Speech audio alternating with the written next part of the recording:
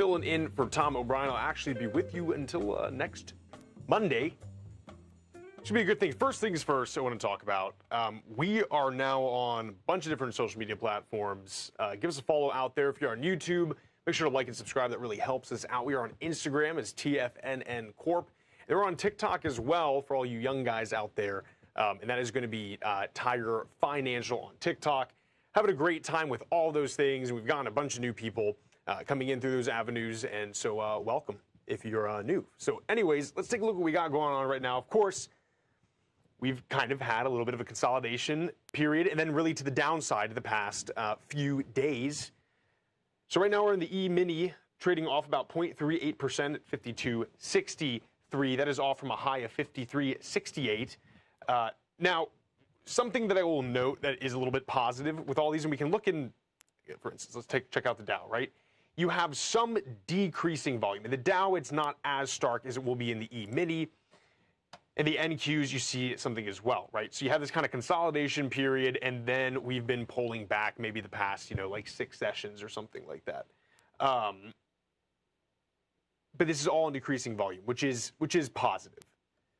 We take a look at the NQs right now at 18,661. The Dow futures at 38,248. Of course, we hit that 40,000 mark and just kind of gave it up from there, and that was going up on shorter volume as well. We have the gold contract at 2,340, silver at 31.37. Copper continues to be down, right? This is kind of sad. We were trading at just under $5.20. Right now we're at $4.65. Crude oil, honestly maintaining that kind of lower bound. Now, we are up at 78 when the past few times I've been on. We've been down near the 75, high 75, low 76 area. But still today, we are off about 1.5% in it. Tesla up about 1.73. Then Steel Dynamics, that's been doing a massive consolidation thing on pretty low volume. Again, that kind of suggests that it wants to move to the downside, but it has done this before many times and has gone right back up to it and formed a new trading range. Now, we're talking about how we had this consolidation period in the past few sessions. You had some downward movement in it. This is corresponding as well with the dollar trading back up in a higher range, up above that 105 level. However, we are down to about 104.72 right now. So it seems like we're going to stay in this, again, this kind of consolidation area with the dollar. If it gets back up above that 105 trading range, that can send the market down. Obviously, NVIDIA blew up. I'm just trying to think of things that have happened since the last time I've been on. The NVIDIA thing was wild. You're supposed to, the shares are supposed to be less when you go through a split, and they're higher than they were prior at 1,129. It's something like a, 2.7 trillion market cap. So that's the third, it makes us now the third largest company behind Apple and then Microsoft in first place.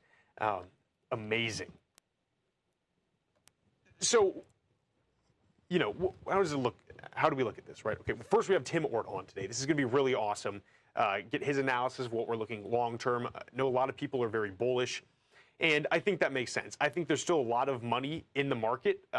We haven't seen such a large liquidity suck as maybe anticipated through higher interest rates. And in fact, you're seeing some weird things as well where, one, obviously equities are going up and so people can profit off that, but also the investments of people with more liquid cash, essentially, more assets, they're getting more money from these high interest rates. So the question kind of becomes, first, okay, let's take a look at this. Is what I really want to move into is the beige book, right? So what I'm trying to say is you have potential for this really bullish movement continue to go on, but the economic situation is not as good as it could be. I think that we're moving away from this idea that we're going to have lower interest rates, and we're now just kind of going well, we have this money, let's continue to invest it. We're making more money off of current investments, and that can be really in assets like land and real estate. And so you're getting this kind of, as I keep talking this, two different economies going on, right? Where people who aren't making as much money are getting really hammered by some of this stuff, but people who have enough are doing okay. And I think this is moving the market up, and we're losing talk about, any kind of interest rate cuts that were fueling these all-time highs, but we're not really pulling back in any major way from it, which is why I can kind of say that this is almost like a consolidation. especially on the lower interest. The Beige Book came out. This is basically kind of a summary of the 12 financial districts of the Federal Reserve. I want to take a look here. And this can kind of give you a synopsis too, because again, what we've been talking about is, when do we see these rate cuts come down, right?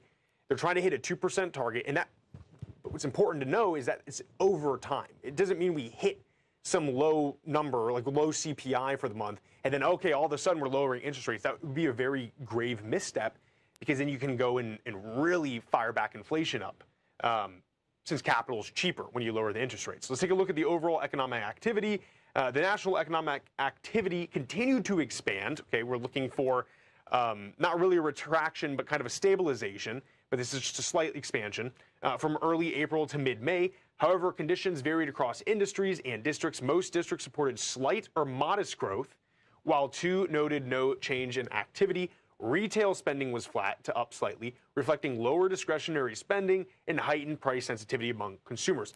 That is notable in lower income earners, right?